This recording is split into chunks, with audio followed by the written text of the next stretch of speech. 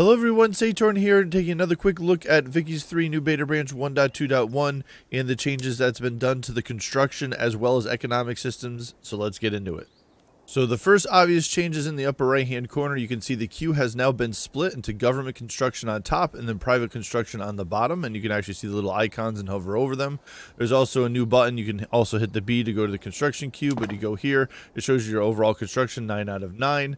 And when we go here now, we can see that we're looking at the private construction, and we could hit another button to show the government construction. So you can see the different queues here. You could also hover over the investment pool. You get a breakdown of what's going on and what can be built. Another important thing in this window is that you can see where things are being invested. So the capitalists here investing in textile mills is showing you what state it's going to happen in and then how far it is along. I think that's pretty interesting to know what's coming up next.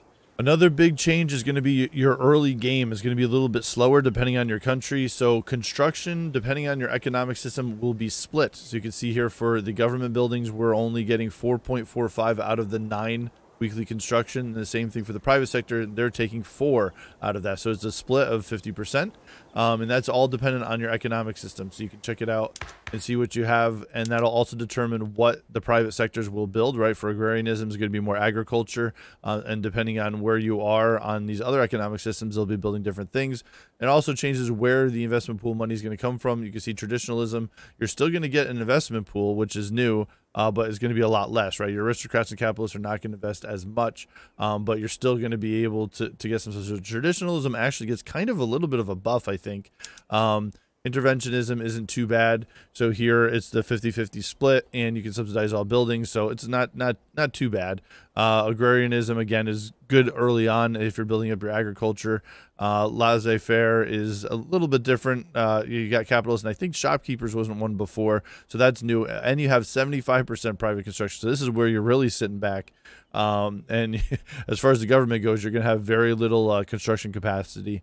Cooperative ownership is plus 35% private construction, so it's a little less than normal. It can subsidize all buildings, but you're getting investment pool from farmers and shopkeepers, so that one's pretty cool. Command economy, you would think, is almost like how the game was originally, but it's not because there's no investment pool. So this, though, is you are 100% in control in the construction queue, so this may be something you want to be leaning towards more, if you want to get back to that feeling that you can use all your construction. But by the end of the game, central planning isn't that, well, it is pretty hard. It's a tier 4 tech. So getting to this, by that point, you may have so much construction it may not matter. So I don't know. We're going to have to do some run-throughs and see how that all plays out. But the biggest thing, like I said, the split here of your construction means you're going to be making a lot more construction sectors. You're going to have a lot less control over your buildings and also your states. So, for example, these private sectors, right, they're going to build a livestock ranch, which maybe that's not what I wanted. It's also going to increase my interest groups, which I might not necessarily want. So this is going to most likely help the rural group more than anyone else, and maybe that wasn't the direction I wanted to go. But again, I have no choice.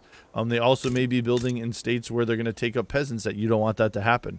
So it's definitely a lot less control. In my previous video, I showed how we have more control over war, diplomatic plays. Here, we're getting less control over construction. If you'd like for me to break down more of Vicky 3's Beta 1.2, put it in the comments below. Hit that like, subscribe, notification button. It's free. And as always, for the swarm.